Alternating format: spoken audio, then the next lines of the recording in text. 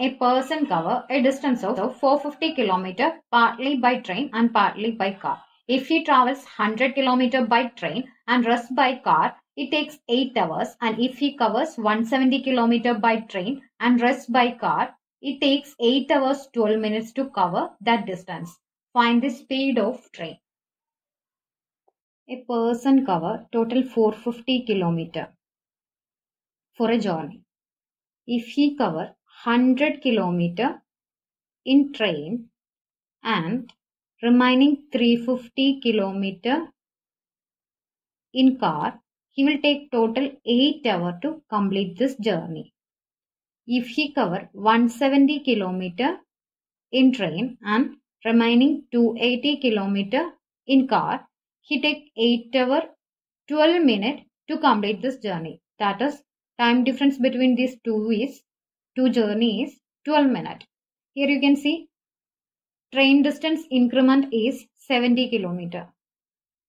Here car distance decreased to 280 km. So 70 km decrement. Here for 70 km increment, he take 12 more minutes.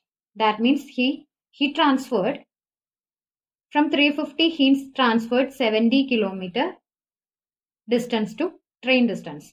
So he will have an increment of 12 minutes in his time. If he transferred total 280 km, total 280 km means 70 into 4 is equal to 280. So if he transfer total 280 km here, his time increment will be 12 into 4, that is 48.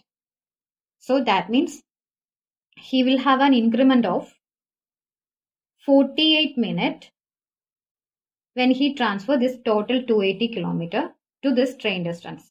So that means here total 450 km by train and 0 km in car. He will have total 9 hour journey. He will take total 9 hours to complete this journey. If you have doubt, for 70 km, his increment is 12 minutes.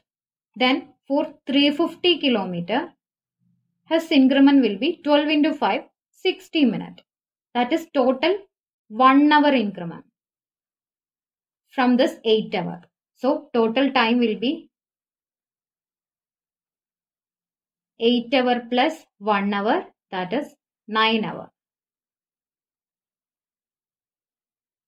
That means speed is equal to total distance 450 km divided by total time 9 hour. That is 50 km per hour. That is speed. So option B is your answer.